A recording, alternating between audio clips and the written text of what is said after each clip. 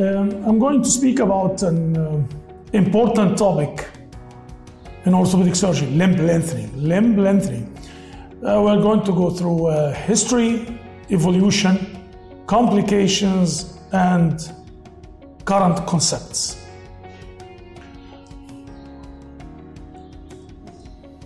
It starts with Codivella from Italy, who started doing bone lengthening through skeletal traction, doing an osteotomy and skeletal traction. Then Abbott started to use unilateral fixator.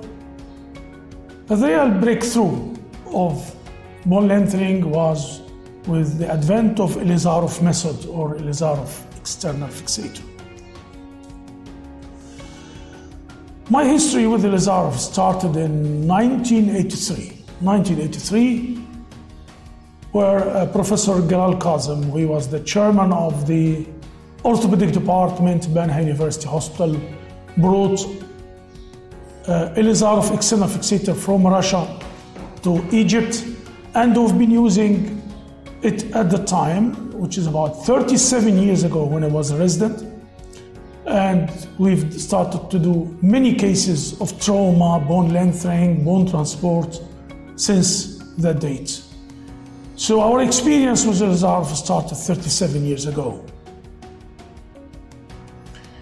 This presentation is based on my 37 years experience with doing thousands of cases by external fixation.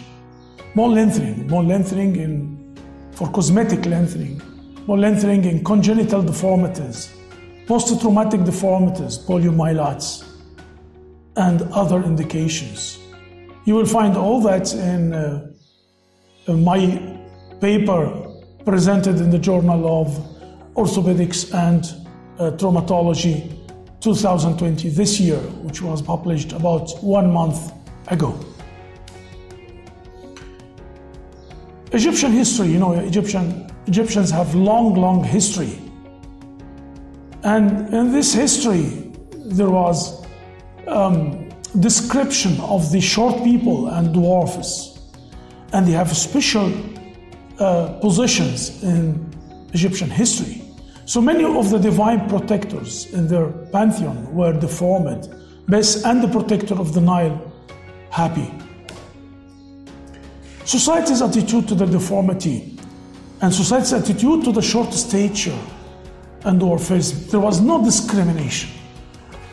Thousands of years ago, Egyptians were treating the dwarfs and short people normally. You see in this picture, taken during dancing in the temples, all the dancers were tall, except one of them, very short one, or dwarf. Sneb, he was very important man, very rich man in the pharaonic time, and he had many important positions. He was married to a normal length, a tall girl, and he had children, normal children with them. The ordinary people or chondroplastic people at the time were doing normal jobs. Butchers, musicians, as you see here. They were not treated as different people. They were treated normally. What's the aim of limb lengthening? It's correction of the limb length inequality. If we have shortening for one limb, if we have less than 2 centimeters, usually we do nothing. From 2 to 4, this is the gray centimeter, this is the gray zone. Perhaps we can lengthen the patient. But after 4 centimeters, usually we have problems, functional problems, and we have to do limb lengthening. Also, we are seeking for functional improvement in such cases. The third indication is cosmetic lengthening. We do cosmetic lengthening. We don't differentiate between cosmetic lengthening and lengthening for other conditions, because some people are really short and they need to have lengthening. And if you look to this picture, this patient with severe shortening of the left lower limb and deformity and the full rotation, the heel in front and the forefoot behind. So you have severe deformity, severe shortening. It's about 12 centimeter shortening in this child. What we do lengthening, as you see here, and we correct the limb length discrepancy gradually. Then we derotate the foot. It looks like derotation or lengthening by derotation to correct the deformity. So in such a case, the aim of bone lengthening is not just correction of the deformity or correction of the shortening, actually it's changing lives. In this picture again, with radial club hand, we lengthened the forearm of the patient, about 115% of the original length. This is changing lives. Again, this patient with traumatic crushed amputation of the foot, which had been treated by shortening and replantation, and you had 22 centimeter shortening. We lengthened for 22 centimeters, about more than 100% of the original length. It's actually changing lives. The biology of limb lengthening. The general biologic law of tension stress. All the biology of recent limb lengthening are based on Elizarov biologic law of tension stress. Whatever you do, whatever the instrument you use, whatever you use X-Fix, use computer assisted, external fixator, unilateral fixator, lengthening nails, whatever the instrument you use, all are based on the law of tension stress, which is the biologic law invented by Elizarov. What's the law of tension stress? Gradual traction on living tissues creates stresses that can stimulate and maintain the regeneration of active growth of certain tissues. So with adequate blood supply, steady gradual traction of the tissues activates proliferative and biosynthetic functions. The regeneration develops along the axis of the applied traction. So the regenerate develops along the axis of the applied traction. Corticotomy. There is argument whether to do corticotomy or osteotomy. We are not going through this argument, but usually we do corticotomy. Experimental studies revealed the importance of soft tissue preservation during corticotomy and fixator stability. And the osteogenic power in the regeneration area depends upon the degree of bone marrow damage, periosteum, and the nutrient vessels. We always do corticotomy from a small incision, and then we go through the medial cortex and lateral cortex, then we do derotation of the fragments to get closed corticotomy posteriorly. So we keep the blood supply, we keep the soft tissues, and this is the real merit of the advances of bone lengthening, the biology, not the instrument you use. We have 3 stages of the biology, 3 stages of bone lengthening. First, the latency phase. After corticotomy, we wait for about 5 to 10 days. Why? Because we want to do healing of the soft tissue occur. Then distraction or gradual distraction. The distraction is the rate 1 millimeter per day in general. But we increase the rate or decrease the rate according to the regenerate formation. If you have good regenerate, we continue such a way. We have profuse regenerate, we increase the rate. If you have the regenerate is poor, we decrease the rate of distraction. If it is very poor, sometimes you do compression, then distraction many times.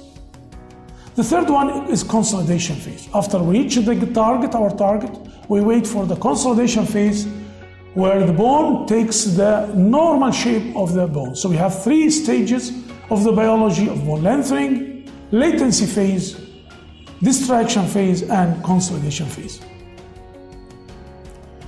There are many methods developing nowadays to stimulate the regeneration area, whether we have systemic or local. Systemic like bisphosphonates, local like bone morphogenic protein, platelet-rich plasma, still under trials. because the dream of all orthopedic surgeons that we finish, or all the patients, that we finish lengthening in a very short time. We know that lengthening takes about 1 centimeter takes about 1 month. We want to decrease this, so still under trial, many methods are used. The evolution of bone lengthening device. Every day we have a new device for bone lengthening. The merit of the devices are well known, but they all use the same biologic law, or the law of tension stress. Started with the skeletal traction. The unilateral fixator was the standard fixator for such a long time. Then Elizarov circular fixator using Elizarov method. Then computer-assisted external fixators, TSF or tailor special frame, hexapodal, SUV. Then internal bone lengthening nails, which made a difference. Because some people, they don't like to have an external fixation or something outside the skin. The Albizia nail, ISKD, fit bone, and recently also precise. Also been using many techniques. Lengthening the nailing. We do lengthening, and after we finish the distraction, we put a nail. But there are dangers because of the deep infection, and we had it before. So we don't advise lengthening over nails. Lengthening over elastic nails had been used too in children.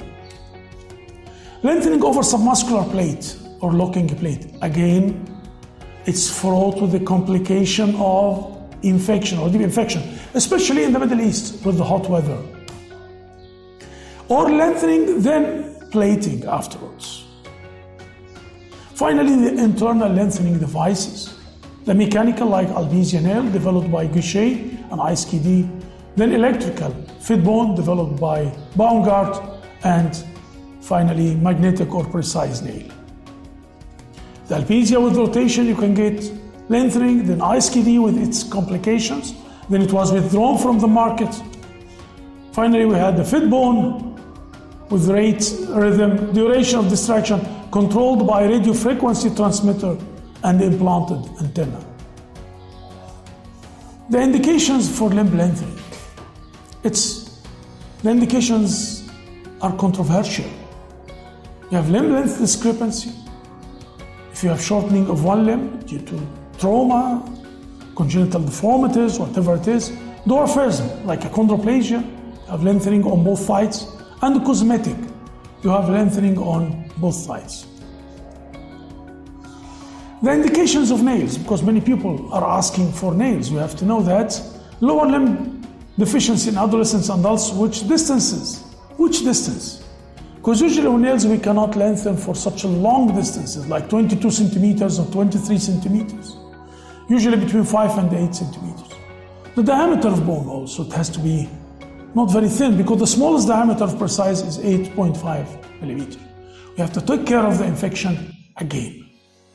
Maybe it's a remote complication, but if it happens, it's a real problem. And this is an example of unilateral lengthening, because this is the case of fibular hemimelia, or congenital absence of the fibula with the absence of the lateral two rays of the foot, tibial shortening and angulation. Such a case, we do osteotomy or corticotomy in the apex, and we do lengthening and we correct the deformity. Complications.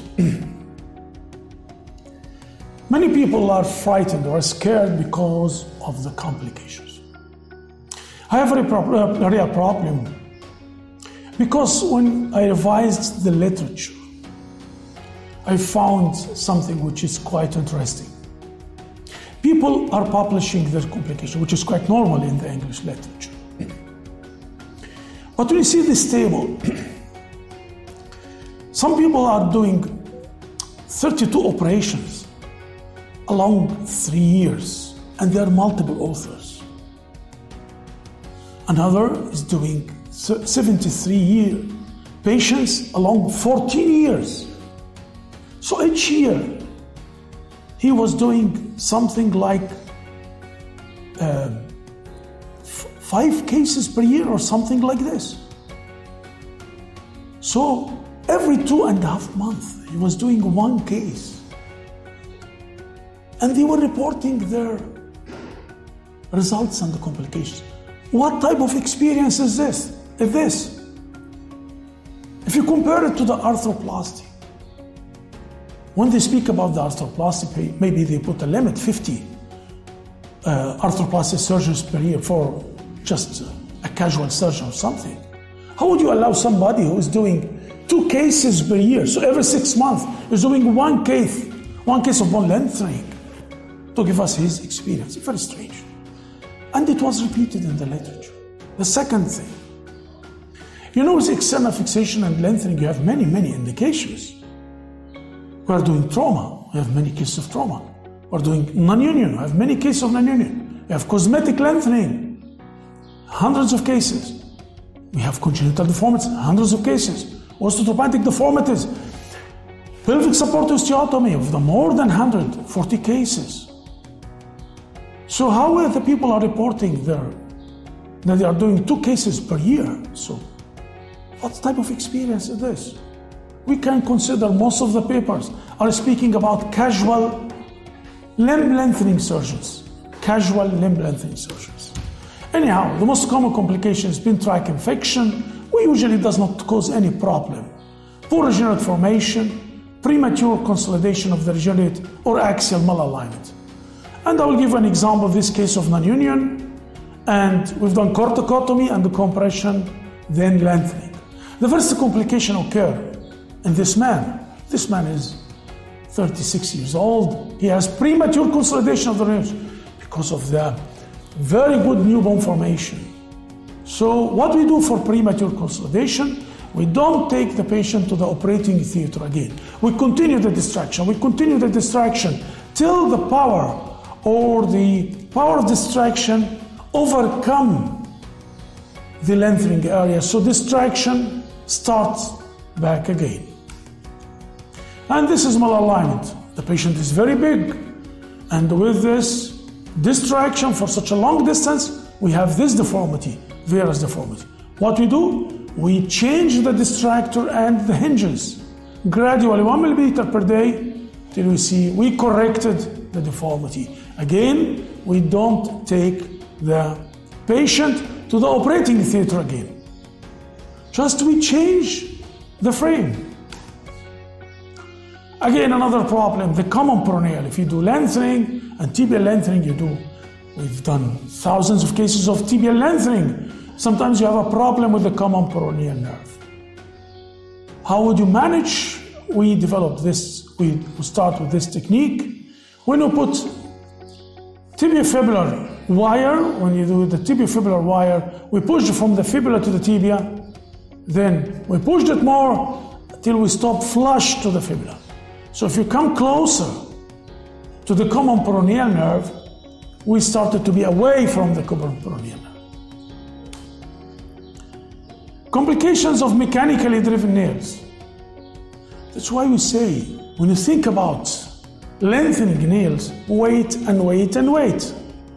Because for the ISKD, the people described it in the beginning as a miraculous thing. Then, after a few years, we have numerous complications. Runaway nails had been, and it was withdrawn from the markets after having numerous complications. Complications also of precise nail. This slide, I took this slide from Professor Riji Hamdi from Canada. And you have to know there is a word of caution. Not all complications are the same.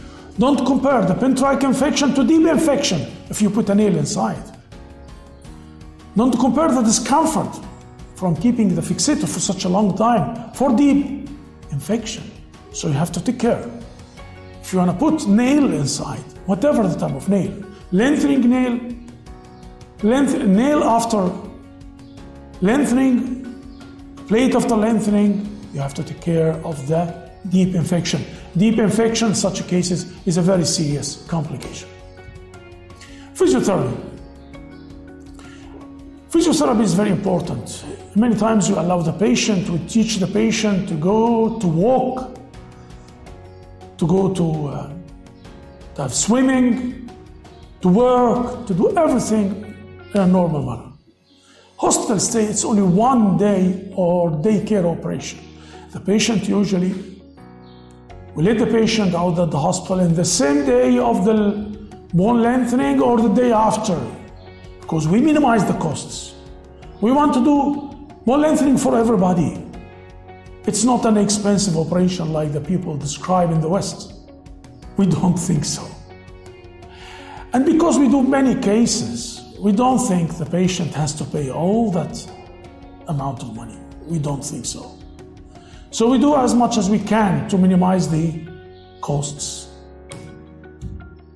Now we are going to speak about some indications. Achondroplasia. There are cultural differences. Why we have many people of achondroplasia have lengthening, but not in the West, not in Germany? Because we have a rare problem. We don't have facilities for the short people. That's why all of them, they seek lengthening. At which age? Now we developed, from our experience, that transverse lengthening.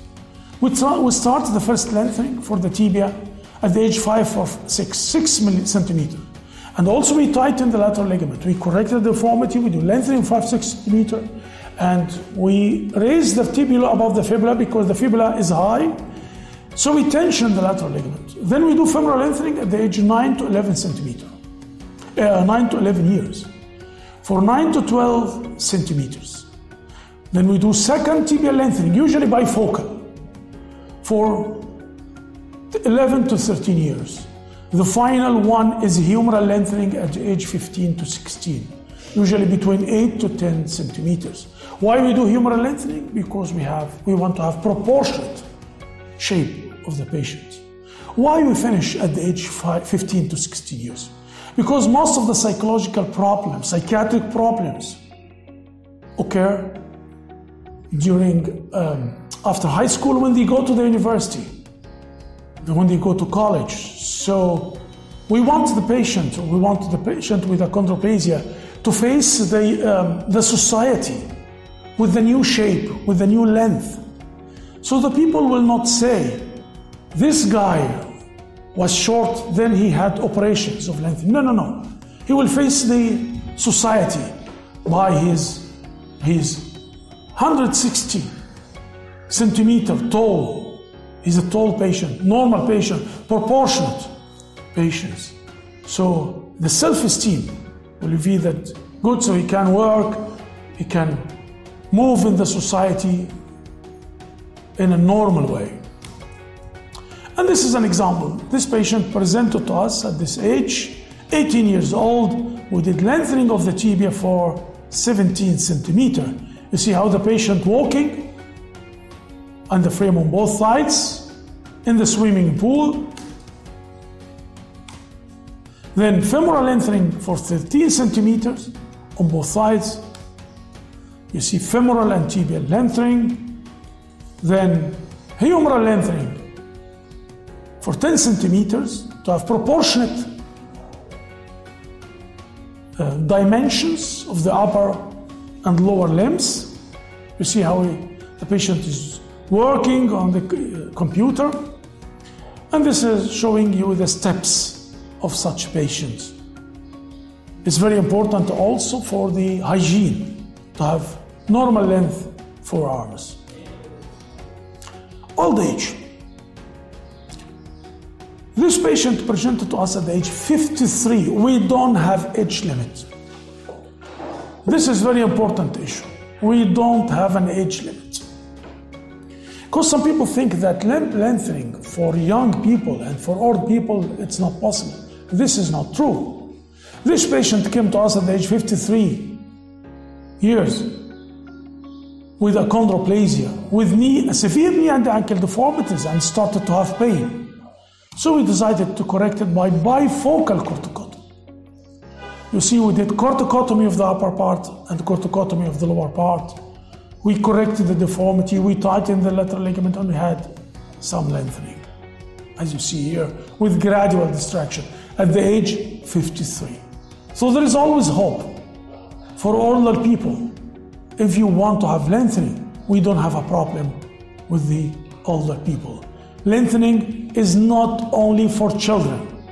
This is not true. Limb lengthening for all ages. And you see after fixator removal. Cosmetic lengthening.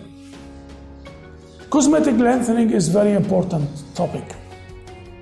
And we believe that everybody has the right to have the normal shape in his point of view. So we lengthen some people who are not really short. We lengthen 180 centimeter guy for special reason. If you are convinced. But you have to know that reality has to be closer to the expectations. You have to take care of this during discussion with the patient. Also in cosmetic lengthening, psychiatric evaluation is mandatory for the patients to exclude body dysmorphic disorder. This is very important to have psychiatric help before giving the patient a chance to have cosmetic lengthening.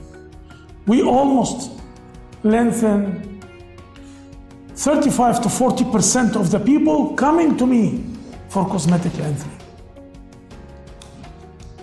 And this is an example for cosmetic tibial lengthening on both sides for 11 centimeters, as you see. And this is gradual lengthening. And this is the end picture with normal bone formation and normal function. Upper extremity lengthening. The reason upper extremity operations are not attempted as often as lower extremity operations might be due to reports of high rates of complications and the possibility of functional deterioration. Why the upper extremity lengthening is not that widespread? Because there was a bad reputation before. The bad reputation was based upon nothing. People were thinking that if you do upper extremity lengthening, the function will be less. This is not true. The second thing, many of the people who did upper extremity lengthening had very little experience. They were doing one patient per year or something, so how they were going to have an experience if they have very limited number of patients? And look to the papers, when they speak about bone lengthening, they spoke about very small number of patients. What are the indications for upper extremity lengthening? Achondroplasia, hereditary multiple exostosis, physeal growth arrest, amputation. Some people had amputation, whether congenital or traumatic. Infection with septic epiphysitis. Shortening from trauma. Also trauma can cause shortening. And this is an example of 12 years old boy with 10 centimeter post-traumatic humeral shortening. You see to the shoulder. People were afraid to do bone lengthening of the humerus because they thought if you do lengthening of the humerus, you are going to have shoulder dislocation. This is not true. We didn't see any case of shoulder dislocation in our experience. You see we did gradual lengthening at the end of this traction, and you see normal shoulder, there is no problem at all. Again, radial club hand. People think that the maximum length you can do is 20% based on an experimental study. This is not true. We lengthened this patient, the forearm of this patient, 115% of the original length, and you see. Phalangeal lengthening. Phalangeal lengthening is a very important topic. You see in such a patient with congenital deformities, we lengthen two metacarpals at the same time using two small external fixators. Again, this is an amputated stump. We lengthened the amputated stump, as you see here. And this is post-traumatic loss of half of the metacarpal, and we lengthened, as you see, the metacarpal for such a long distance. The magnitude of lengthening, the age of lengthening. There is no age of lengthening. We lengthen the patient at any age. Again, I want to repeat it. Do we have a limit? Do you have a limit, like the people say in the West, 20%? This is not true. This is not true. This rule comes from doing very small number of cases done by many surgeons in many centers. So we don't have this limit. Look to the case of tibial hemimelia or congenital absent tibia type 2. In such a case, the first operation was to move the tibia above the fibula, and we did that. Then we did fusion of the lower tibia to the femur. Then we did corticotomy and lengthening, and we had this lengthening. Then we had another lengthening, like you see here, for such a long distance, about 12 centimeters. See here, for tibial hemimelia. And the function is okay. And you see after such a long, before skeletal maturity is almost the same length.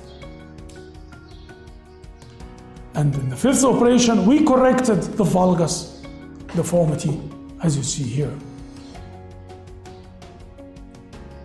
Humeral lengthening. The basics was you don't have to lengthen the humerus for such a long time, otherwise you are going to have shoulder dislocation, like this patient. These patients. But you see here, in such a patient we started, this was long time ago, we have shortening, we have severe shortening 15 centimeters, we did lengthening for 4 centimeters. But the patient continued till you have such a long this. The family decided to continue. And you see, we have about 110% lengthening of the humerus, nothing happened to the shoulder. And so afterwards, my decision was to lengthen the humerus for such any distance, like such a case, 11 centimeter lengthening of the humerus. So we don't have this restriction. Again, the magnitude of lengthening. Do we have a limit? I will show another example. This is an amputated crushed foot, which had been treated in the Coptic hospital in Kenya by replantation. To have a successful replantation, they removed part of the bone, very long segments. The replantation succeeded, and you had non-union, deformity, and 22 centimeter shortening for replantation. So we did, this is showing you the shortening, how far shortening it is, and the deformity. We did corticotomy and debridement of the lower part and compression lower down, and then gradual lengthening, 10 centimeter, 15 centimeter, 22 centimeters. So we had limb length discrepancy 22 centimeters. You see, this rule is not valid. We can lengthen the distance we want, as you see in such a patient with very good regenerate formation. The patient is 28 years ago. He is not a child. Again, bone lengthening is not only for children. Bone lengthening for any age you want. One important point for limb lengthening, the experience. And the role of surgeon volume on patient outcome.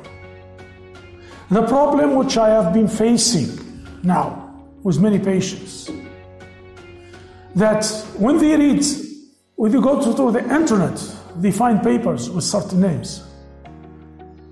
And they think because they publish papers that you have a real experience. This is not true. Animation is not experience. So many people, they show you just animations. Where are the patients? People are showing you cosmetic lengthening. What's cosmetic lengthening? You have a normal leg and you move just like this. Where are the rare cases? If you want to do lengthening, you have to find a surgeon with a real experience, with a real volume of surgeries. What's the value? What's the volume? The volume is 300 per year, 500 per year. Not 5 cases per year. Sometimes we do maybe 5 or 7 cases per day.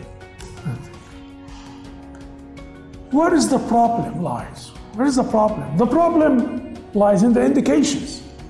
If you look to such indications in the Western world, it's very limited indications. Why the indications are widespread in Egypt or in the Middle East? Because 1/3 of the population is under age 15. Many of them have congenital deformities with high incidence because of the consanguineous marriage. Consanguineous marriage in some countries is about more than 50% of marriages. High incidence of neglected trauma. In the next 20 years, the number of neglected trauma in the tropical and subtropical area or the low-income countries is far more than high-income countries. Conflicts. We have large number of patients coming from the conflict zones, and they have shortening and they need lengthening. That's why we have many cases for limb lengthening in this area. And in the West, they have very small number of cases because of these 4 factors in such a slide. 1/3 of the population is under the age 15. Some countries in Europe, the number of children is getting smaller and smaller, most of the cases. We have high incidence of neglected trauma, high incidence of congenital deformities and conflicts. And we have to think also about experience in which field. Many surgeons just do cosmetic lengthening, no more. And they did advertisement because they do cosmetic lengthening. Cosmetic lengthening, this is the end of the bone lengthening surgeon or limb lengthening surgeon. He has to do thousands of cases before going to do cosmetic lengthening. Unfortunately, it's the opposite. If you look to the advertisement, write just limb lengthening, you'll find all paid advertisement of centers everywhere doing cosmetic lengthening. Do you call it experience? Do you call cosmetic lengthening only experience? Do you call animation and advertisement experience?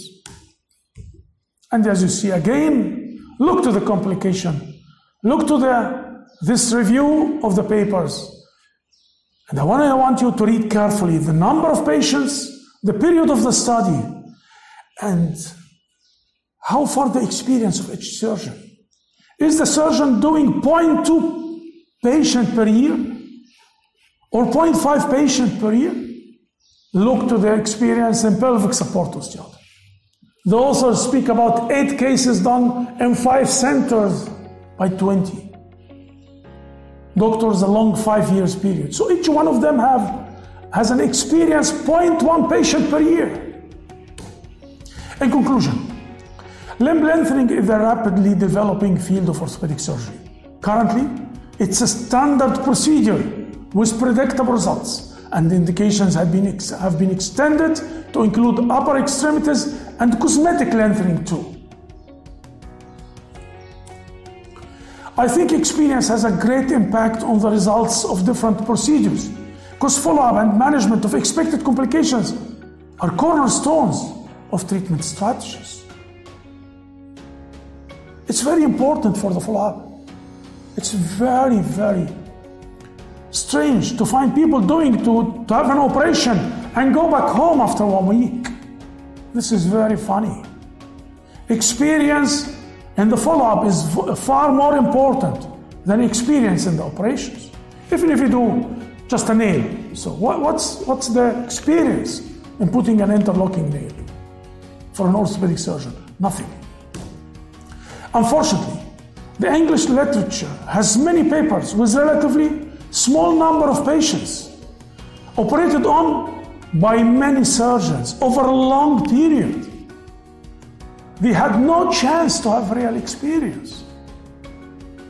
They wrote many papers, but actually they didn't have the chance to have a real experience in limb lengthening. This means that experience of the individual surgeon is based on only 1 or few cases per year. Can you imagine the experience of 1 or few cases per year? And when you write it on the internet, you will find his name many times. Sometimes it's difficult to get valid conclusions from the reported mixed data. In spite of the introduction of the promising intramedullary lengthening nails and computer-assisted external fixation, we still count on Elizar of biologic laws. Advances through research to simulate regeneration and reduce the period of treatment will be the rare revolution in limb lengthening surgery. The biologic solutions are the real advances. We are waiting for more research in the biologic solutions. So to shorten the period of limb lengthening surgery. Again, if you want to see my opinions after 37 years of experience, after doing thousands of patients of limb lengthening in different aspects, cosmetic lengthening, achondroplasia, post-traumatic, fractures, non-union, fibular hemilia, tibial hemilia, you can find this in my paper in the journal Orthopedic and Traumatology, which is an open access. Please read it. And you can find a lot of important facts of limb lengthening. Thank you.